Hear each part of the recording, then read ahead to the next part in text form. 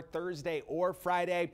I think our best chances for rain will be coming in from the other direction, courtesy a tropical wave that right now is moving into the Yucatan Peninsula. You see the thunderstorm activity with it. The Hurricane Center has upped the chance for development just a little bit to 30%. This yellow hatched area represents the area where this thing is going to try to develop over the next 5 days. Most likely time frame going to be Friday, Saturday.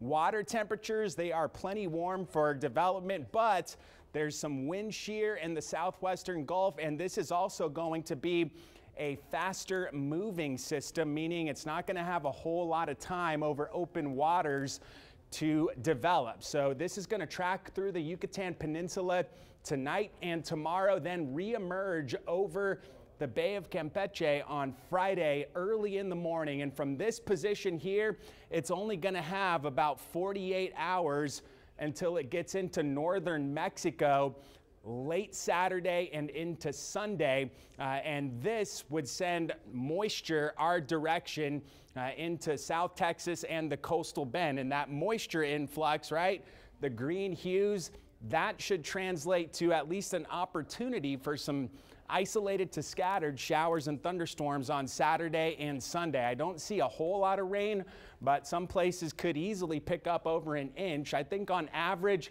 a quarter to half inch south of Highway 44, less than that to the north. Tonight, 77, partly cloudy, warm and humid.